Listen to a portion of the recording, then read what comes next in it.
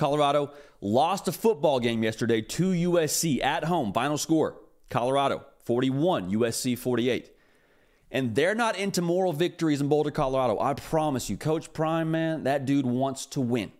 He does not accept losing. He will not accept losing ever. That's the way he's built.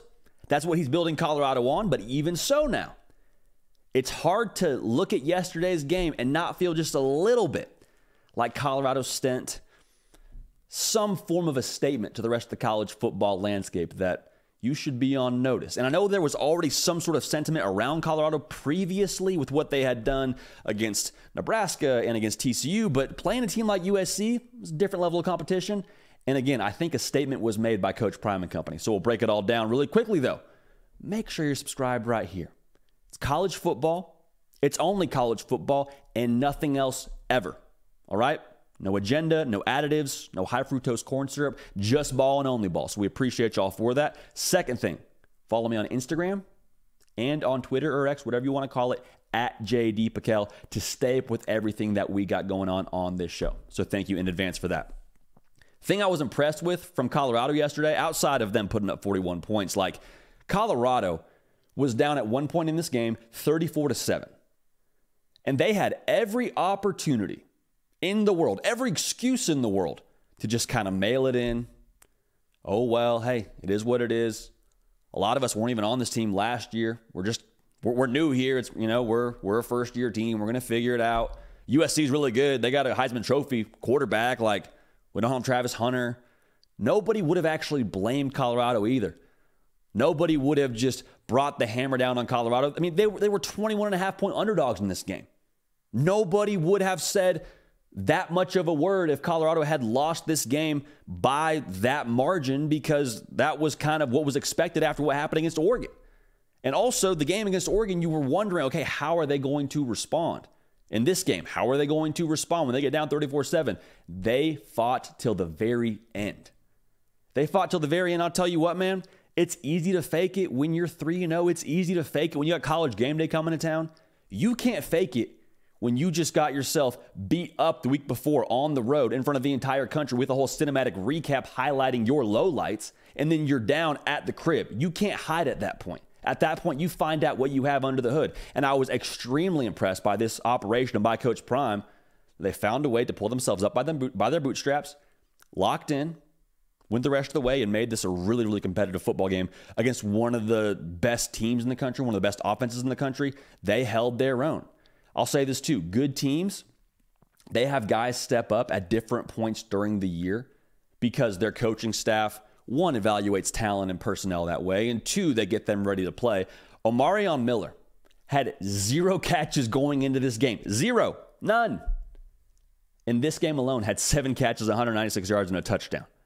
Cormani McClain stepped up, stepped in after being more or less kind of publicly challenged by Coach Prime. I thought he played really well as well. To have these guys succeed, I think says a lot about what's going on behind closed doors at Colorado. Now, Colorado, obviously not a finished product, but just some things that you can kind of put a pin in and say, interesting. Maybe they are doing some things the right way at Colorado. Maybe it's not just all press conferences and sunglasses. Wouldn't you know it?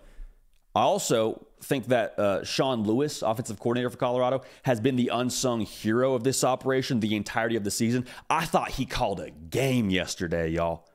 41 points to find a way to get Shedeur Sanders different outlet throws and to get the ball out of his hands quick. When I tweeted this out, I had a lot of people say, well, he cost them the game with that final drive. Poor clock management. What is Sean Lewis doing? And I think we need to kind of use some context here when we evaluate Sean Lewis in this offense. Sean Lewis is calling an offense with a really good quarterback, Shedeur Sanders, with some really good skill position players, but he's calling an offense left-handed in the sense that he is not able to deal with a full offensive line that you would expect from an FBS football team. And that's pretty much what we've been able to see from Colorado to this point in the year. He's having to call this offense accounting for what his offensive line can't do.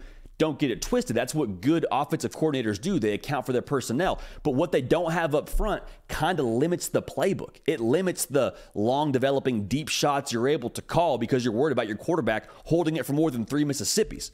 So to score 41 points and this is no shade, again, on the offensive line of Colorado. It kind of is what it is right now. For them to play the way they did in this game, you got to be extremely impressed by him, by Shedeur Sanders, and by the rest of the skill position players, and quite frankly, by the offensive line to execute. I just talked about the offensive line, what they didn't do. How about what they did do? They executed to a degree where they ran for almost 200 yards. So the run game blocking was a lot better. Again, you worry about protecting your quarterback. That's where the real concerns lie. They made it a game in space. They found a way to get one-on-one matchups that they liked, and they executed to perfection. They played their kind of style of football. They made it their kind of style of game. They weren't interested in making it a different kind of ball game that was going to try and, play against what USC was doing. It was Colorado playing Colorado style of football, and Shedeur Sanders executing the way that he does. 30 for 45, 371, 4 touchdowns, had the 1 pick, but even so, I was really impressed with Sean Lewis, was really impressed by the way Shedeur Sanders executed that game plan. I think there's a lot of good things to take away now. So again, there is no moral victories. None.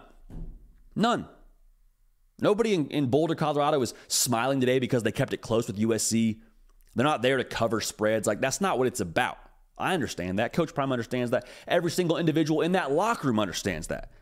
But going forward now, I think they did make a statement to the rest of the college football world.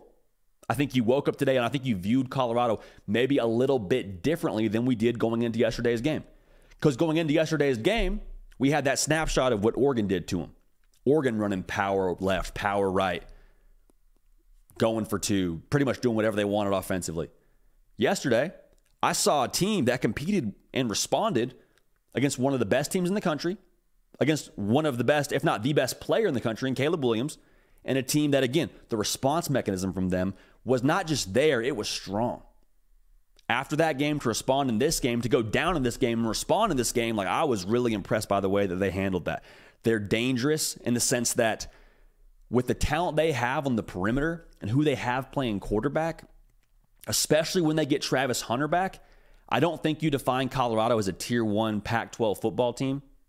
I don't think that's what they are right now, and I don't think the majority of people that have watched Colorado pretend that's what they are right now, and that's okay because it's only year 1.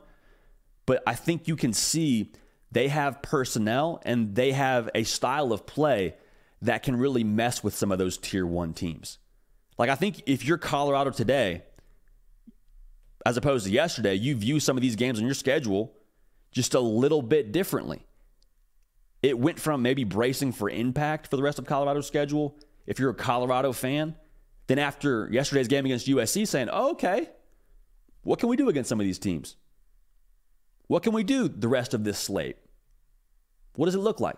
If we can hang with USC, I don't know. Let's see what happens here the rest of the way. So I'm excited to watch that. I think they legitimized themselves in a very real way with the way they played against USC. Now, again, USC has their own issues defensively, but to keep pace with that offense, I think there's a lot of positives that you need to make sure you give Colorado credit for.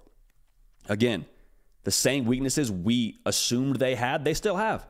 They still have issues against the run game. I fully believe that. They still have issues protecting Shedeur Sanders. I think they know that in-house. They are not a finished product. But for them to respond the way they did, I'll say it again, the response, that was the most impressive thing to me about this Colorado team yesterday. And then for the talent to show itself the way that it did against USC, I'm excited to see how they finish the season. I say finish the season, we're not even to the halfway mark just yet, but with what this team has under the hood, again, I think they legitimized a lot of what they can be. Coach Prime said during his post-game press conference, we're still searching for our identity. And once they find that identity, I think it's going to be something that whether it's this year or next year, or heck, maybe even the year after that, whenever they do find that identity, I think it's going to be something to be reckoned with across the college football landscape because he's going to attract talent. They've already had the proof of concept out there now. We said it preseason. If they have proof of concept, if they show what Colorado has works, bringing in these portal guys, Coach Prime as a head coach, if that works, it's not going to take a long time for these high school kids to jump on board. So Colorado lost the game, but again, I fully believe made a statement to the rest of the college football landscape. Make sure you're subscribed. Follow me on Twitter and on Instagram at JD Pickell. Hey, listen, we love y'all. We appreciate y'all. We're going to keep this party rolling, and we will see y'all next time. Hey y'all, thanks so much for watching. Subscribe to the channel here to make sure you don't miss an episode of The Hard Count. Also be sure to check out other videos on the On3 YouTube channel.